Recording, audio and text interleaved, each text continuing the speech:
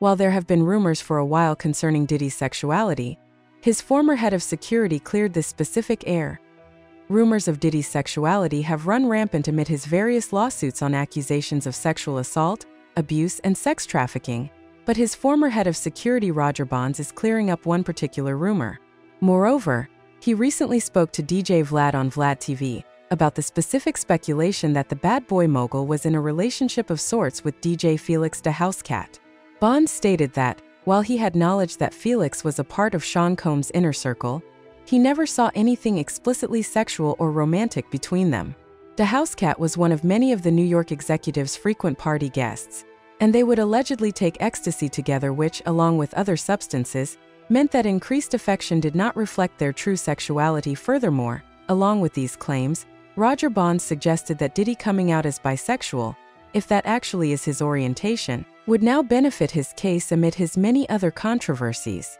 Still, it sounds exploitative and harmful to hide behind appeals to inclusion and the LGBTQ+ community to excuse or obfuscate allegations of serious criminal behavior. Nevertheless, Bonds maintained that the accusations of domestic violence against Combs are much more important to address and determine accountability for than any rumors about his sexuality.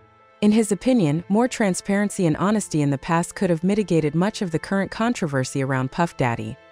Roger Bonds speaks on Diddy and Felix the Housecat. As far as other developments in this scandal, it seems like Diddy's going offline. He recently wiped all of his Instagram posts from his account, including a backlash-inducing and conversation-spurring apology video to Cassie. The footage of the 54-year-old assaulting her in a hotel hallway shocked the world and sent this case further into a downward spiral. We'll see whether or not he plans to post anything else. Meanwhile, all this didn't stop Roger Bonds from claiming that Diddy invited male sex workers for freak-offs with him and Cassie. It seems like his philosophy on all this is to be careful about the specifics. One accusation can be true, while another can be false despite whatever close similarities it might have to the former. It's all a very complicated web, but again, there are other alleged crimes and behaviors that are much more crucial to get to the bottom of.